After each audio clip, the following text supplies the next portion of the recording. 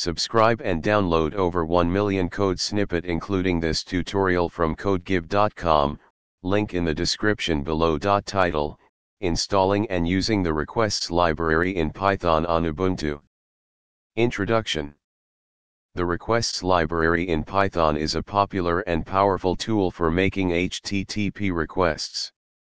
It simplifies the process of sending HTTP requests and handling responses.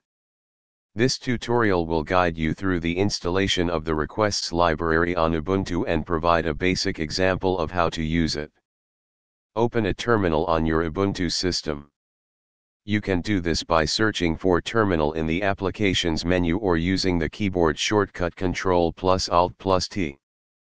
Pip is the package installer for Python, and it is used to install external libraries.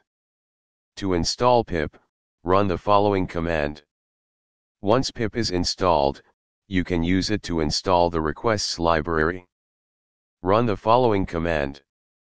To verify that requests has been successfully installed, you can check the installed version. Execute the following command.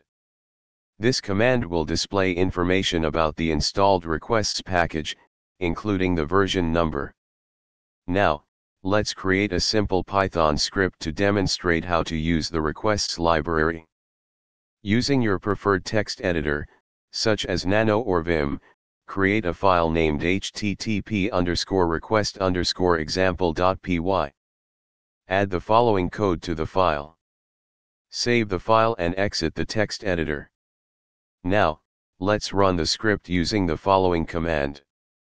This script makes a simple GET request to the JSON placeholder API and prints the response content. Adjust the URL or modify the script according to your specific use case. Conclusion. Congratulations! You have successfully installed the requests library on Ubuntu and created a basic Python script to make HTTP requests. The requests library is versatile and can be used for various web-related tasks, making it a valuable tool in your Python development toolkit. ChatGPT.